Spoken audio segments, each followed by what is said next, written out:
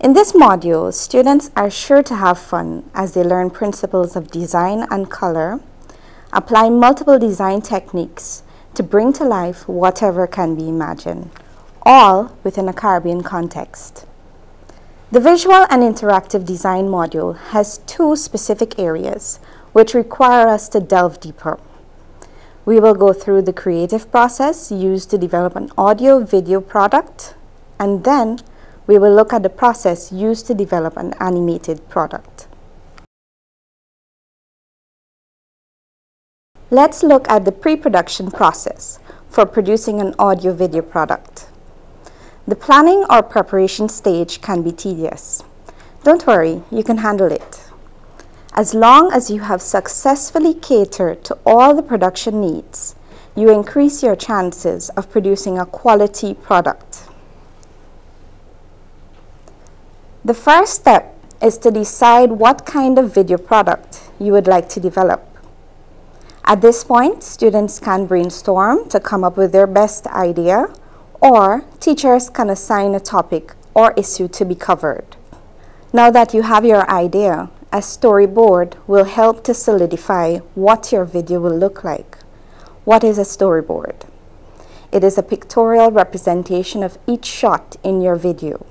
It has a list of your various types and timings of shots to be used, along with any dialogue. There are many free templates available for creating storyboards. Here are some considerations for your audio-video production. Ensure your equipment is functioning or has enough power. A video can be shot with basic equipment like your cellular phone camera or an inexpensive video camera. Some elements of composition should be adhered to.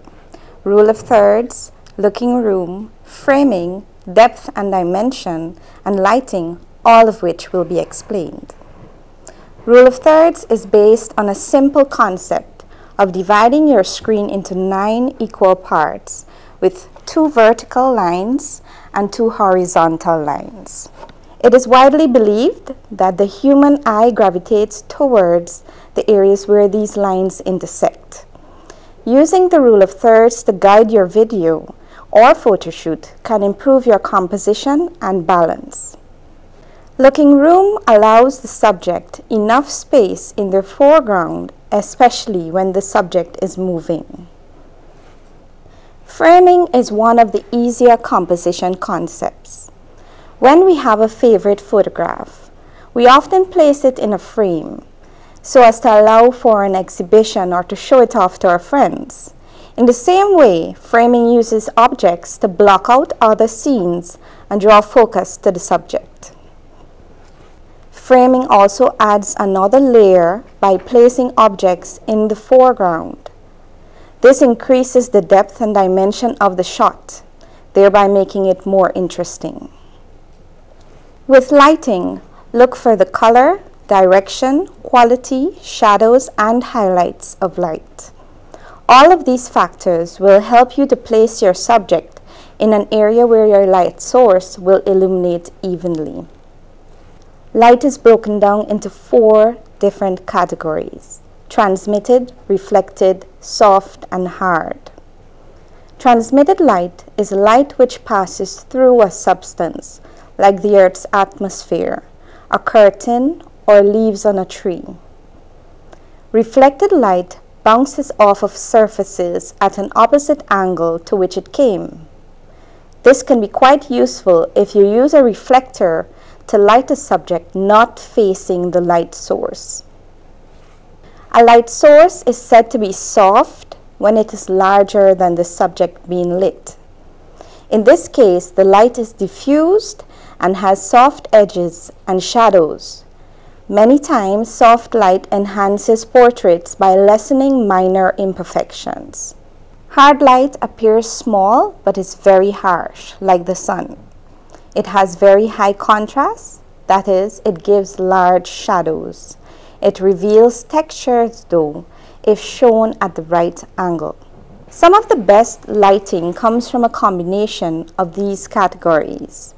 A good time to shoot outdoors is during what is called the magic hour, which is 30 minutes before and after sunset. Here are 2 additional tips to produce a video product. 1. Take a hike, meaning do a recce or a reconnaissance mission of where you'd want to shoot. Look at what will be in the background and foreground. Be aware of any objects which may distract from the subject. 2. Always envision the end result. Think of all the shots you will need for your video and then capture those, along with most, if not all, other shot sizes.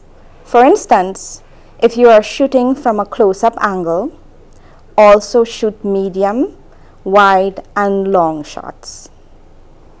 Now that you understand the basics of preparation and production, get out there and breathe life into your imagination. In closing, teachers, there is no need for high-end professional studio equipment and all the accessories. The intention in this module is for students to understand the basics of shooting a video and of movement in an animated product. Teachers, you should also be wary of videos used and stories told. Ensure they are genuine and not plagiarized work. Most of all, guide your students and remember to foster their creativity. Students, you can go as far as you wish when learning the various editing programs. Be curious, be creative, keep it Caribbean.